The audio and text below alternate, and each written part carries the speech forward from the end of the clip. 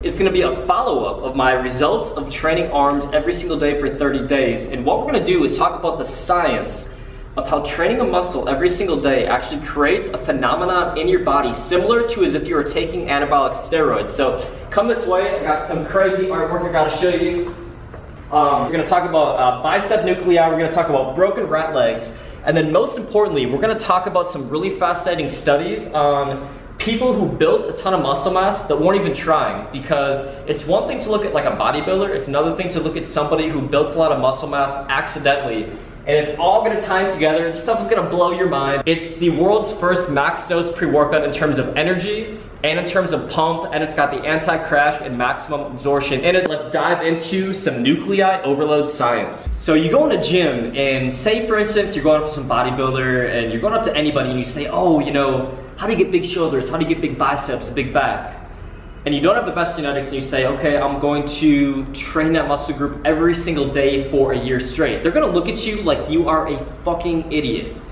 And I don't blame them because it sounds absolutely insane. But let's think about some real world examples involving animals and humans on where the muscle is actually worked every single day for a long period of time and what happens. So think about a ballerina's calves. Ballerinas are like on their tippy toes every single day, especially the ones like ballerinas have insane regimens where they are practicing 4 to 6 hours a day every single day for years straight. They have crazy developed calves, even more so than a lot of bodybuilders. A guy named Johnny Jackson, former professional bodybuilder, he's got the world's biggest traps, and more so than any Mr. Olympia winner in history. And he said between the ages of 15 and 18, he would go in the weight room, he would try to show off in front of girls. What he would do is he would throw like 6 or 7 45s on each side every single workout. He did this for a couple years straight. And he would just shrug 20 reps, 5 sets at the end of every single workout. And he has the biggest traps you've ever seen in your entire life. Okay, there is this village in Africa, and these guys, these workers, this kind of poor village where they hold these like giant wheelbarrows that walk around, they move stones and supplies all day long. Their traps grew a ton. Think about this. Say you meet somebody and he goes, oh, I'm a professional mover. I gotta move these giant couches every single day. I haven't had a day off in a year. Do you expect that person to be really tiny and have no muscle mass? Or do you expect them to be very muscular developed? And if you look at construction workers, you look at professional movers, you look at like a farmer. My grandpa, I never met him, he passed away before I was born, but my grandpa was very muscular. He had these broad shoulders, these big chests, big arms, never touched a weight in his entire life, but he was doing manual labor every single day. Now, other thing, I have another video on the channel, I think it's like my 4th or 5th most popular video on the channel. I talk about how I used to do push-ups every single day for a couple years straight. Now my chest grows like a weed. I barely even work on my chest, and my chest just grows like that.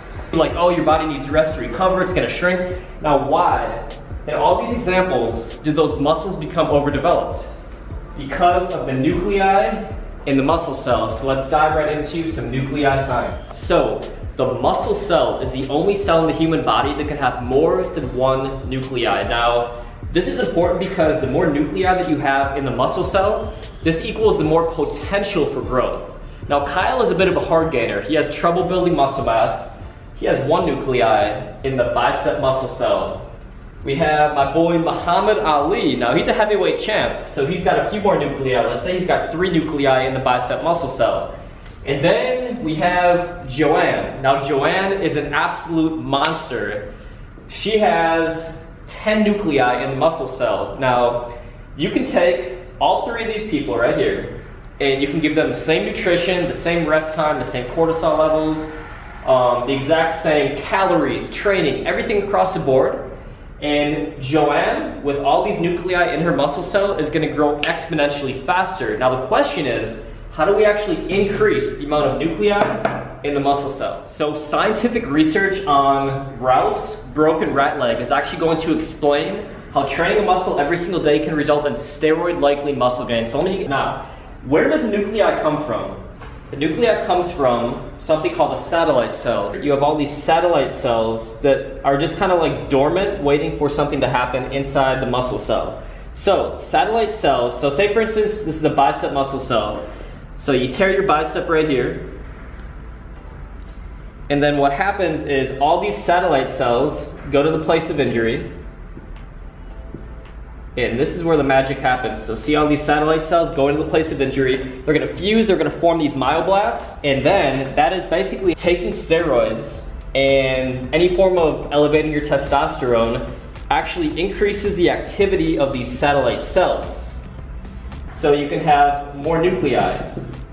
Number one is steroids. Number two is overtraining. They took a rat and they actually broke one of its legs. And what they did is they studied what happened to the other leg that was basically forced to work overtime, forced to work more. There is more volume, more, just basically more like strain and resistance on that leg because one of the legs was broken. What they found was, see this leg right here? See how healthy that leg looks on? Over the course of time, the nuclei was increased in the leg that wasn't broken. How exactly would you go about overtraining it? Now, so you want to put a lot of volume and a lot of reps and sets. The key thing is you have to do a ton of volume and then you have to let that muscle completely rest and recover. So 4 weeks on, 4 weeks on, 2 weeks off. So there's going to be two phases.